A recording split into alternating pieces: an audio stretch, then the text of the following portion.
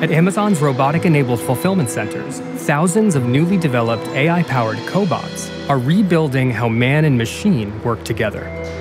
We actually started introducing robotics in around 2012. So just like 7 years ago? Yep. We have this first example of human-machine collaboration. These are mobile shelves that are drive units of the little orange robots you see below. Yeah. You can move those at will, any shelf at any time. And at the right time, like magic, at Universal Station, it's going to say, hey, I think that object is right here. Wow. Now she is going to do a pick operation. That's scanned, and if it passes that bar, it's the right object. Look at him go.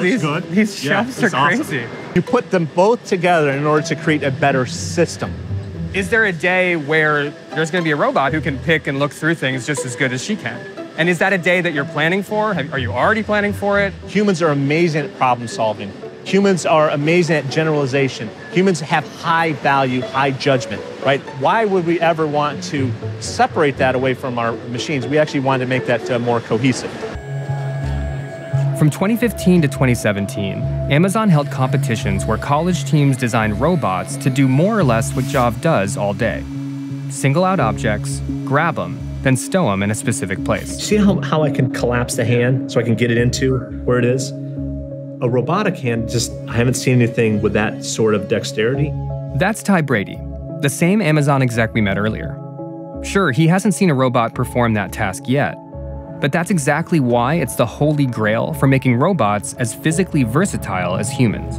The Amazon picking challenge is a perfect example. A bunch of minds working on it for a long time, and we still haven't figured out how to just pick things from a bin. And that's a multi-billion-dollar, potentially trillion-dollar value proposition. What's so hard about it? Computers are smart, right?